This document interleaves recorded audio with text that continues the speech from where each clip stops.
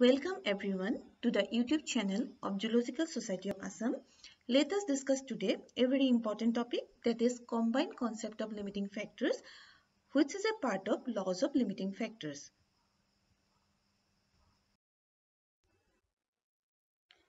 So the presentation will give main insight on the central concept of the combined concept of limiting factors and its explanation, utility of limiting factor concept, and the last one, the different approaches to the determination of the limiting factors.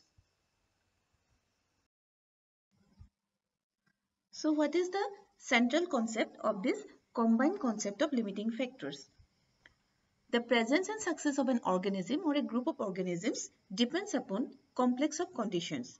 Certain materials and conditions are very necessary for the growth and reproduction of organism. Suppose a farmer plants wheat in a field which contains too little nitrogen. So it will stop growing when it has used up the available nitrogen, even if other components are present in sufficient quantities. In this particular case, nitrogen is the limiting factor. Again, any condition which approaches or exceeds the limits of tolerance is said to be the limiting condition or limiting factor. From this, it is quite clear that any factor which approaches or exceeds the limits of tolerance is said to be the limiting condition or limiting factor. So, by combining the two laws, that is one Leibniz's law of minimum and the concept of limits of tolerance, one can give a very useful definition of limiting factors. Organisms in nature are mainly controlled by the quantity and the variability of materials which are present in minimum requirement and physical factors which are critical, and the limits of tolerance of an organism to these and other components of the environment. So this model summarizes the general principles of limiting factors as per Fry 1947. From this figure, it is clear that there always occurs a potential range for different activities like metabolism, etc., which has two ranges. One is upper range, another is lower range. And between these two ranges, there exists this potential range of activity.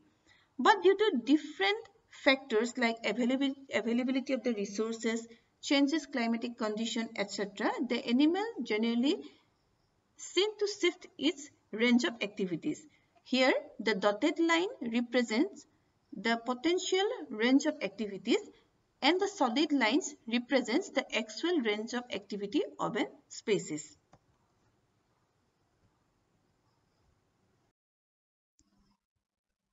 So, what is the utility of limiting factor concept? The seed fellow of the concept of limiting factors lies in the fact that it gives an ecologist an entering wedge into the study of complex situation. So, this law is possibly the more precise indication of the natural complexity. Each individual or population is subjected to an ecological change that cope up with the minimum and maximum capacity to any complex environmental factors. So, the range where it is carried out from minimum to the maximum signify the limit of tolerance for that particular organism. Again, environmental relations of organisms are very complex. So, that is fortunate that not all possible factors are of equal importance.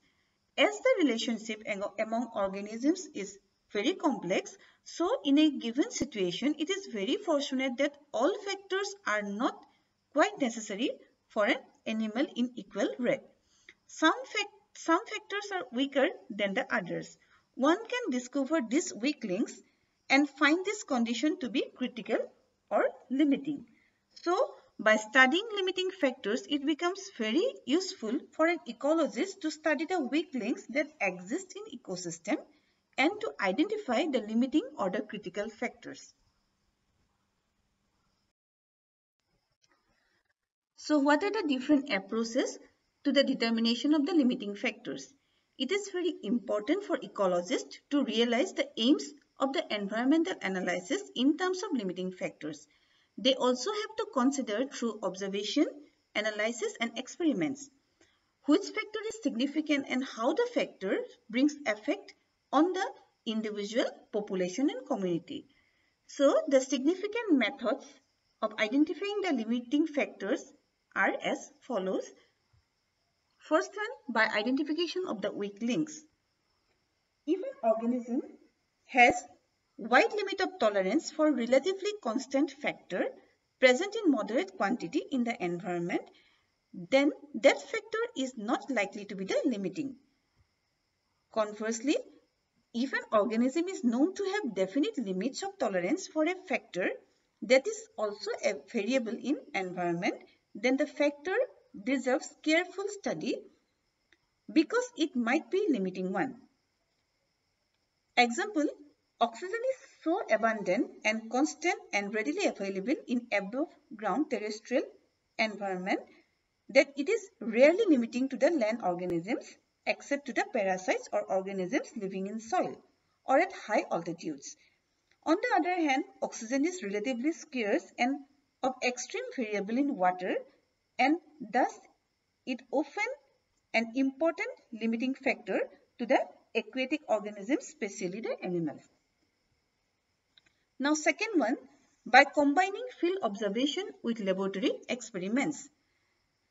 Physical requirements may be well within any limits of tolerance, but still organisms may fail due to the biological interactions between them. So field observation and laboratory work must go hand in hand. If necessity, individuals are have to isolated from population and community.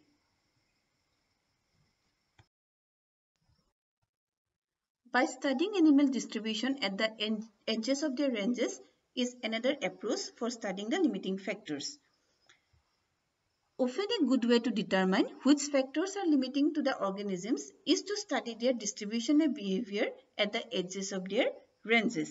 In such marginal situation, one or more environmental factors may undergo sudden or dramatic changes, thus setting up a natural experiments, which is often supervised to a lab experiment.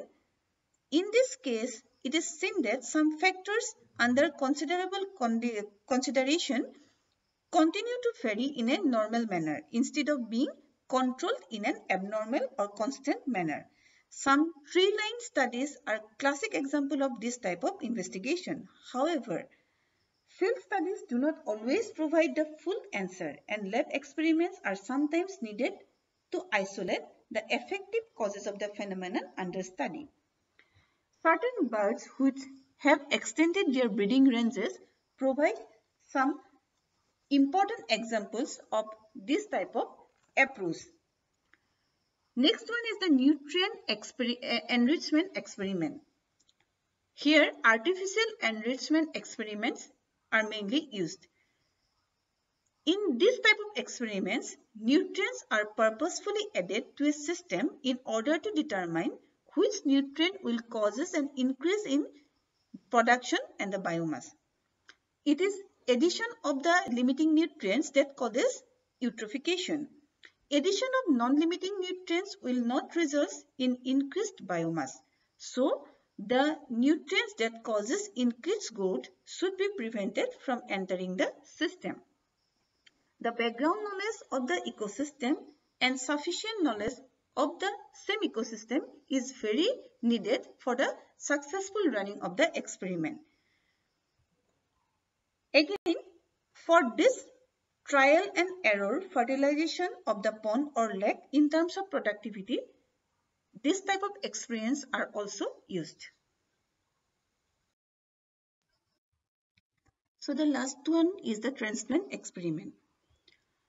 In answering the question of limitation of distribution of animals, the best way to determine the source of limitation is through the transplant experiment. Over the age, transplant experiments have been considered as the best standard for testing the niche constraints or range limits. These experiments directly assess the availability of individuals to survive and reproduce when beyond the range. In such experiments, the animals are allowed to move to an unoccupied area to determine whether it can survive and reproduce in the totally new environment. two probable outcomes are associated with this experiment, and these are: the first one, if the area is totally inaccessible and if the animal fails to recognize a suitable habitat due to the non-availability of available resources, then one can interpret that the transplant experiment is a totally successful one. Again, if the distribution is limited, as the area may be preoccupied by some other species, or if some physical and chemical factors are quite limited, then the outcome will be the transplant experiment will be totally unsuccessful one. So this shows the results of the transplantation experiment. From this figure, we can understand that if a species becomes absent in an area, then this may be due to the dispersal.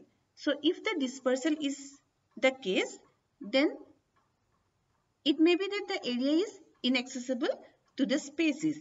And if dispersal is no, then this may be due to the change of the behavior. If really change of the behavior occurs, then due to the habitat selection it occurs. The animal or the species may prefer some habitat for the availability of the resource and for due to the other factors. And if this change of behavior is not associated with this dispersal, then there may be the issue of some other species interaction like predation, parasitism, competition, and disease. And if somehow other species are not involved, then some physical and chemical factors may be involved. Physical factors like temperature, humidity, soil moisture, fire, etc. And chemical factors like water, oxygen, salinity, pH, etc. So, for any queries, you can contact me in my email ID, that is deporbil@gmail.com. Thank you.